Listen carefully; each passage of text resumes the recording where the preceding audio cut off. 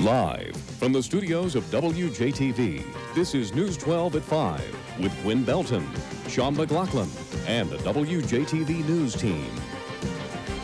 Good afternoon, everyone. I'm Sean McLaughlin. And I'm Gwen Belton. A Bolton cafe known for its great food and interesting conversation is in ashes tonight.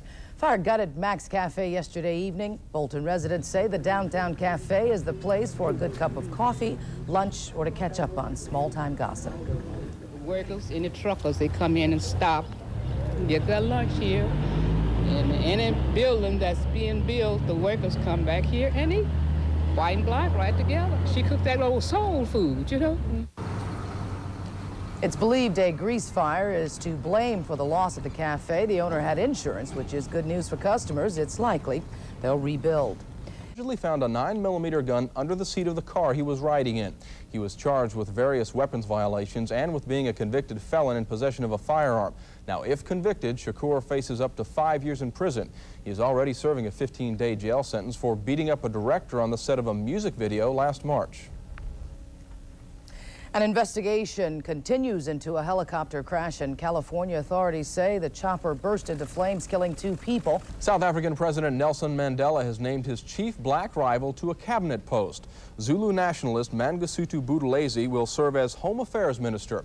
He will oversee the 9 provinces created under the country's new political system. Some showers starting to drift in across the area, mainly in west central sections of the state. A couple of showers, though, down to our southwest, but just to the west of Vicksburg. This afternoon, scientists say dioxin can possibly cause problems with the immune system as well. Most adults and children already have concentrations of dioxin in their bodies. Researchers say the study involved laboratory animals and that they are not certain what effects dioxin has on humans. In today's Health Watch Focus, the Food and Drug Administration has approved a new medication for asthma sufferers. Summery day. Where have you been? It was not nice and summery outside today, was it? Yeah, it wasn't bad. Where was I then? There was a good amount of sunshine. There were some clouds in there from time to time, but you know, I got to be an optimist here, Sean. You know how it is. Yeah. When I was out, it was sunny, you know. And when I was out, it was cloudy. How about that? Well, there you go. I don't know. 2 different stories, folks. We'll let you decide. But we are going to see a mixed bag of weather, actually, the next couple of days. There will be some showers. There'll also be some sunshine. Right now, partly sunny skies. 83 degrees on the outside. The relative humidity, 59%. And the wind coming out of the south at about 6 miles an hour. We hit 83 this afternoon or this evening because that is our current temp.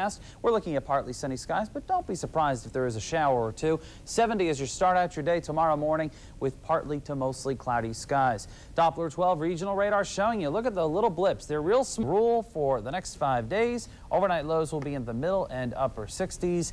You said it's summery. It's certainly feeling a lot like summer out there, considering we're still halfway through spring, really. So we still have a little ways to go. Hit us yet, huh? I know. 1 more month to go. Ooh, then we're talking 90s and hundreds. Yeah. Oh, yeah, that's when the real fun begins. Thanks, Dave. You got it. Sean, Rick? Rick's here to tell us what kind of numbers the Braves have put up today. Yeah, you know, they were stumbling a little bit a couple weeks ago, but they are still the Braves. Very, very good. You know, last night, the Braves scored 7 runs in the 9th inning against the Phillies, and that forced the extra innings. Atlanta went on to win at 9-8. The 2 teams played again this afternoon. Let's check it out. We'll pick it up. Fred McGriff at bat. There was no... I'm talking a lot with former police chief Jimmy Wilson, who's been talking about an investigation into alleged corruption at Hinds County Youth Detention Center. Well, at this hour, the mayor is having a news conference, and the mayor is supposed to be addressing that issue. We're told... Back here tomorrow. So long.